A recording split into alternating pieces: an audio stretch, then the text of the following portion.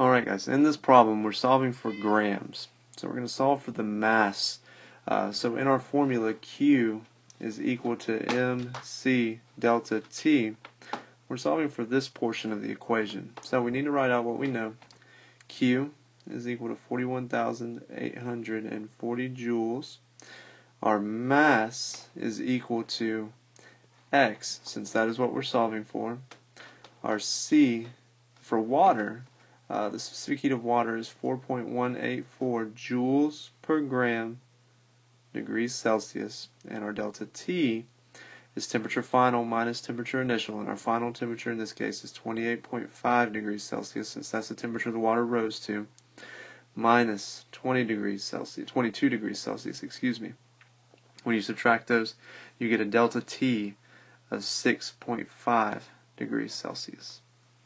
Now we just need to plug these numbers into our equation. So we have 41,840 joules is equal to a mass, that's X, times the specific heat of water, 4.184 joules per gram degrees Celsius, times delta T, which is 6.5 degrees Celsius.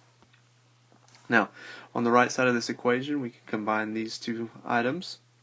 So 41,840 joules is equal to 4.184 joules per gram degrees Celsius times 6.5 degrees Celsius.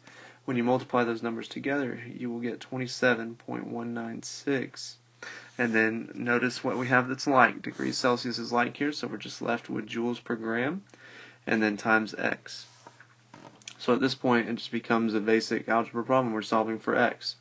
So we're going to divide out 27.196 joules per gram on each side. We can cross that off because that's like now.